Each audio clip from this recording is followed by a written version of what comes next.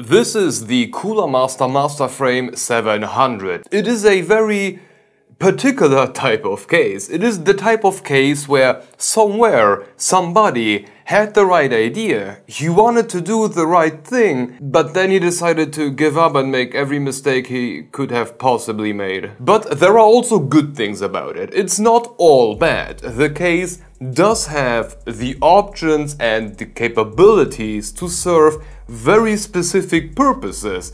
So let's get to it. The MasterFrame 700 is in some sort a dual-purpose case. On one hand, it has the so-called open air mode, where it's basically just a sophisticated version of a flat-style showcase, like for example a thermal take P5. And then there is the test bench mode, which, yeah, it's an open air test bench. Who would have thought? The unique part about this case comes from the two wings on each side. Those are attached using hinges whose friction is adjustable so that you can move them around easily or not so easily depending on what you want to do with the case. But don't believe you can just take this thing out of a box and then start building in it and start playing with the wings, because you can't. The MasterFrame 700 comes inside a surprisingly thin but heavy box, or it's actually not that heavy. It's not so heavy for an ATX case, it's just unnaturally heavy for the size that the whole thing comes in. They just crammed everything into very thin styrofoam sheets and then stacked a bunch of them on top of each other so that the end result is just unnaturally heavy. Once you got everything out, you can start to do what I would best describe as adult Lego. On the building process of the case itself, it's really not that bad. Once you get the hang of it, it's relatively easy. But I still believe that the manual isn't particularly good. They do explain a lot, but I would have loved to see things being grouped, like PSU installation, GPU installation, and so on, because they kind of tried to do the case assembly while explaining how to put stuff into it, which just got kind of confusing at times. And then for the test bench mode, they will just flat out assume that you have a finished open air case ready and then start to explain how to partially disassemble and change it, which just doesn't make any sense. Sure, anybody with more than 2 working brain cells will figure out that you don't have to do that way. Nobody is forcing you to, you know, drive through Brussels to get to Paris, but the manual could have explained this a bit differently. We won't go over a detailed how to assemble guide in this video, but we filmed the whole thing whilst we were doing the build that you can see right next to me, so if you want to see how much pain it was, the video will be out in a week or 2 weeks after this one launches. But to spoil everybody, it's really not that hard. It's like 25 screws at max, and that's really it. Depending on the exact use case that you are going for, the case will look slightly different. Whilst the test bench mode uses the 2 feet as actual feet, with the side wings being adjustable to whatever you want to use them for, fans. You will use them either for fans or for radiators. I cannot see anybody who would actually use one of these to store some equipment on it. It would just fall off all the time, especially whilst moving. And for the open air mode, you move the wings to face the front of everything and use these 2 brackets to A, help the case to not fall over, but mainly to hold the gigantic piece of tempered glass side panel, or front panel actually, which has a bit of a shadow too, which actually looks quite nice. But we will get to the numerous amounts of issue with that piece of glass later on. For both modes, you will get pretty much the same level of hardware compatibility. As far as motherboards are concerned, you can basically do whatever you want in here, from miniITX all the way up to eATX. Just keep in mind that once you go beyond regular ATX, you will lose these 2 rails, which can be used for water cooling equipment like pumps and reservoirs. And at this point, we already face the first issue with this thing: CPU cooler support. In test bench mode, you can go as high as you want, which does make sense. There is nothing like above the case, so, you know, do whatever you want to do. But if you do choose to go the regular route with glass installed, you will be limited to 158mm high coolers, which is not a lot. But nobody forces you to use the glass. Just don't, like I don't, and the problem is resolved. On to the next issue, GPU support. Now, for the length, there isn't really any issue. Cooler Master does say you should be aiming for 310mm for maximum compatibility, whatever the hell that means. By that, they mean the water cooling rails. However, if you don't need all of them, something like 380 is perfectly fine for every mode. Like for example our 4090 over here, which fits perfectly in here. Or you can just open up the right wing and be ready for the next 8090. For the card depth, however, it's a very different story. Given how massive these cards are today, you are going to have a really hard time with that glass. Though you can use like a 90-degree adapter that would solve the issue, but still, be prepared for some squishing or just don't use the glass at all because it just creates one problem after the other. For the PSU, we got 3 different positions. After installing the bracket onto a regular ATX PSU, we can slide it in between the main plate and the hard drive bracket and then screw it onto the main plate. Or do the exact same thing right below it. For the third position, mount it straight onto the backside of one of the wings. And for the length, given how the PSUs would be located, the sky is really the limit. Nobody is forcing you to just use one. You have 2 brackets. You can do dual PSU systems without any trouble, though it doesn't make a lot of sense nowadays. The I/O is pretty cool though. We got this little bracket which has an USB 3.2 Gen 2 Type-C, 2 USB 3.1 Gen 1 Type-A and a combined audio in and out jack, and of course the very clicky Cooler Master Master Clicker Master button. And we can mount this thing onto the backside of the main plate with the I/O facing away from the case, either in the top or the bottom, depending on your particular use case. For the hard drives and SSDs, we got quite a lot in here. We can use the 4 rails on the back panel to mount 4 3.5-inch drives or 2.5-inch drives if you are ready to mount them by only using 2 screws. Then we also got another 3 2.5-inch spots by using this bracket that mounts onto the side of the main plate. And in case you got lost for a few hours, like we did, yes, it's meant to install the SSDs slightly tilted. Now let's get to the fans. Obviously, we are meant to use the 2 wings to mount the fans onto them. And by spec, we can either mount 3 120s or 2 140s. And for radiators, it's the same thing, either an up to 360 or 280. So that's already something. But we also got 2 of these 90-degree adapters. These can be mounted onto an up to 420 rad,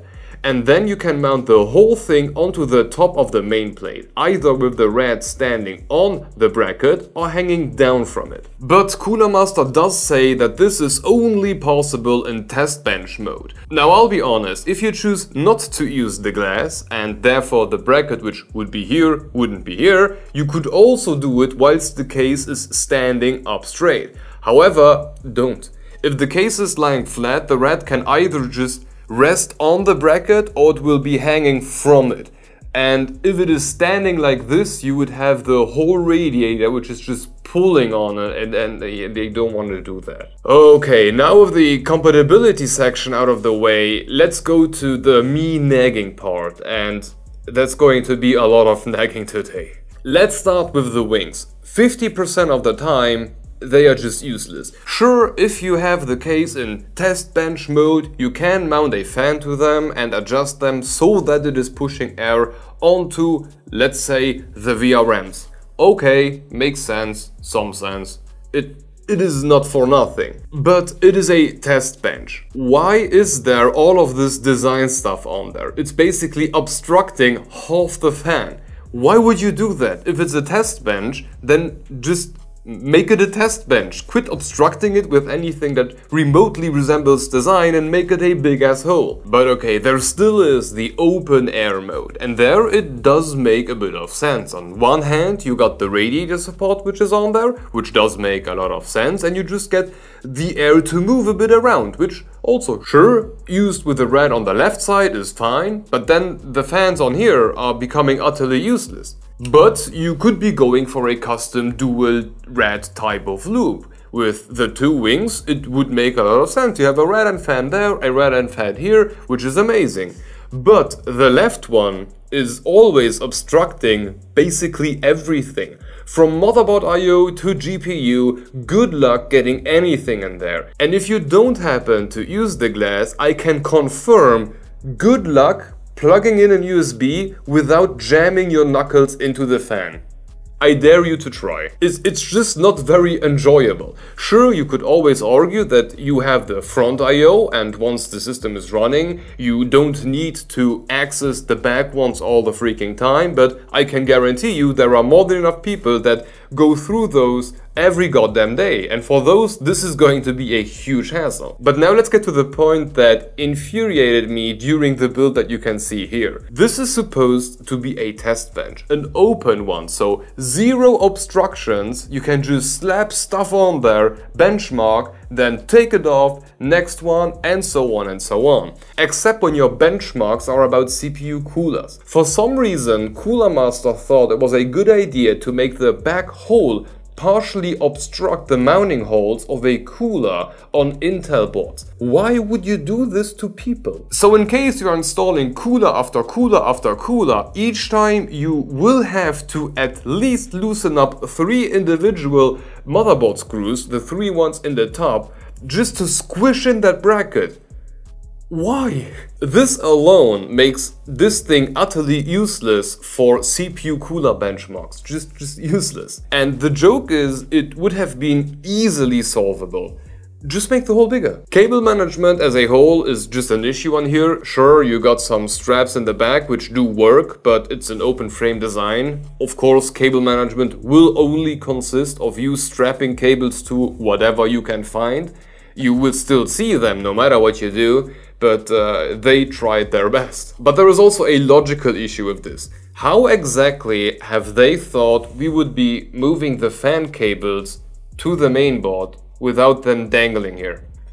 How? There is just no possibility to hide anything except if you hide it around the hinge, and I really doubt that you want to do that. And now let's get to a feature that Cooler Master killed before even the first case was shipped out. Just like most other open panel straight type of cases, it comes with Vesa mounting holes in the back. You know, the same type of standard that you use to mount monitors and TVs to the wall. The problem is that given that you have these outstanding wings, you have a lot of weight far away from the wall or where the wall would be, so there is a lot more pulling happening than if you would just have like a straight plate. For this reason, Cooler Master highly recommends to only wall mount this thing if the full system is 14 kilograms or below. Now the issue I have with this is that the net weight, so the case itself, already comes in at 12.1 kilograms. And to make things a bit weird, I haven't checked it, but I'm pretty sure that this number is without the glass. No way that the carton box and a few styrofoam pieces make up for that 3 kilogram difference between net and gross. But let's give it the benefit of the doubt and go with that 12. My 4090 is almost 2. So just the case and a 4090 and you are out of spec. But okay, let's say you go for something more normal, a 4070 Ti, and let's say that one weighs only 1 kilogram. You then still have 1 kilogram left before Cooler Master calls it unsafe. Where is motherboard, fans, PSU and the cooler? What does a filled up 3060 Rad actually weigh? I don't know, but I do know that by Cooler Master's own highly recommended limitation, Vesa mounting is just not possible at all. And to give you some sort of an orientation, this thing here puts a total of 17 point something kilograms on the scale. It's no Vesa mounting at all if you listen to Cooler Master. Now, to cut Cooler Master some slack here, this is just insurance talk, and if you get a decent Vesa mounting system and you don't mount it to the wall with hopes and dreams, it will work fine. The main panel, or every panel, is thick AF, and as long as the mounting portions of whatever mounting system you're using isn't made out of the paper, it will hold perfectly fine. I just don't like it when companies are already creating loopholes before selling the product. But as we already briefly mentioned it, let's talk about the quality, because if there is one thing Cooler Master did right with this, then it is the quality, because oh my god, this thing is absolutely indestructible. The complete front of the case is made out of 3mm thick black steel and I love it. I'm trying to bend it, but it doesn't want to flex. The only thinner part would be the back plate where you mount the PSU to, and that's 2mm, so that's still very, very thick. But in the front, it's just one gigantic piece of steel and it is robust beyond expectations. And even the hinges are great. Initially, I believed that they may either be too weak to make them movable at all, or just too hard to make sure that it doesn't fall apart. But no, they feel incredibly high quality. They are still movable, and by adjusting their tensity, you can completely lock them in, or you can make them a bit loosey, and then you can move everything with a very good feeling to it. But also the feet are quite cool. To give you the option, Cooler Master includes 8 of these little rubber feet that you can mount to either the bottom side in a test bench mode, or to the wings and to the main panel in open air mode, and I believe this is a perfectly fine solution. But now back to me nagging. Overall, I think they had a great idea, but the implementation is just... everything went wrong. Everything about this case is like, you can do this, but then you get issues with that. You can use it in test bench mode, but then you get issues with quickly removing the backplate of coolers. You can use it as a showcase, but then you can't really reach the rear I/O. You can create beautiful dual red custom setups, but then why are the wings swivelable in the first place? Just imagine having like a hardline custom build in here, and then somebody comes and is like, wow, are these movable?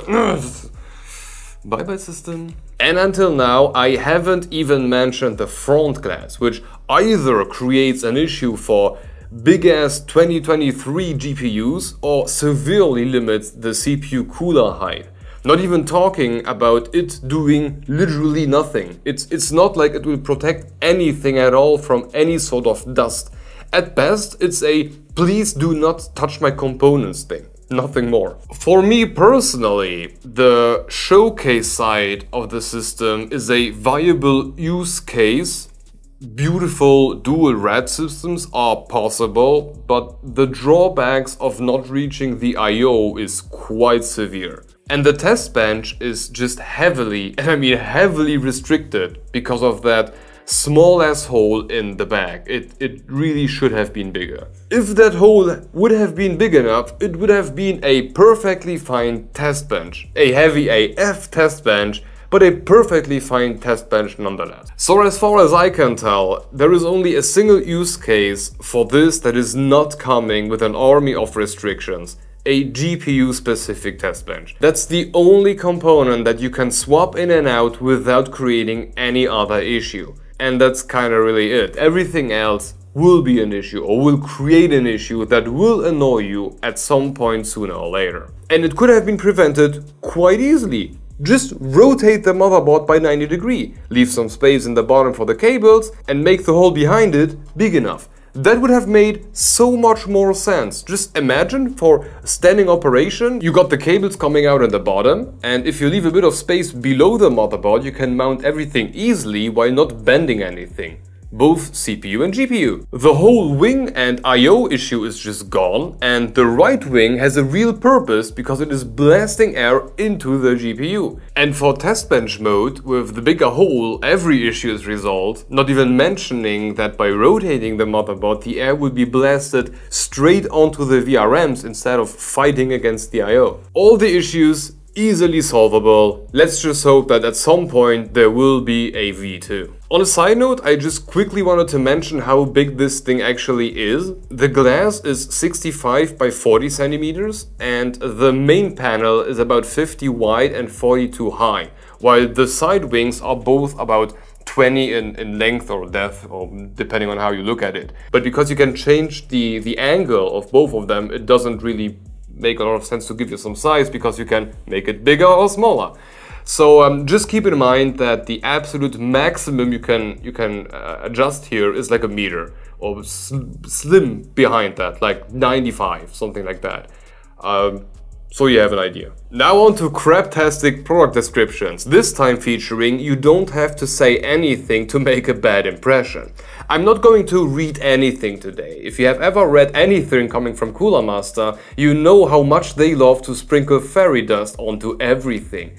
Highly customizable, specifically designed direction hinges, panoramic tempered glass screen, it just never stops. No, my issue is they present something that is not part of the case. During the build of this rig, I realized that there is no vertical option for the GPU, although the product page is completely filled with vertical builds. And you can do vertical builds, but that's an option, and that has to be paid for. Uncool. I believe that I would get a vertical capable case here, not a buyable option, and they did not mention anywhere on the whole page that this is the case. So where does this leave us? Overall, quality-wise, it's really freaking good. I will not deny that. They did an excellent job with build quality. But as for the actual usefulness of this, for a showcase, sure, once you build it and you have it on the table or on the wall, why not? It's definitely an eye catcher, but the I/O will create problems, or the back one, so keep that in mind. For a test bench, GPU definitely yes, but not for coolers. The hassle of remounting the motherboard all the time is just way too big. It's not a bad case, but I think it was a very good idea on paper, and now where they actually implemented it, it's just not so easy to use on a daily basis. But okay, this should be it for Cooler Master and their MasterFrame 700. At this point, a huge thank you to them for providing it to us. On a side note, we also have a Discord server, so if you wanna join, the link is down below. And of course, we still have channel membership, so if you're looking for a good way to sell your store for an RG poop emoji, that's a pretty good way to go. Additionally, you can rest assured that the income will not only keep the channel afloat, but will also serve to not buy STS.com, because the Azerbaijani oil company that had it before seems to be gone now, and they want a whopping $729,999 for the domain, which I am definitely not ready to pay or able. Anyway, thank you for watching, but if you want to continue, have a look at our take on the Modcase 3D. Hope to see you in the next one, and bye bye.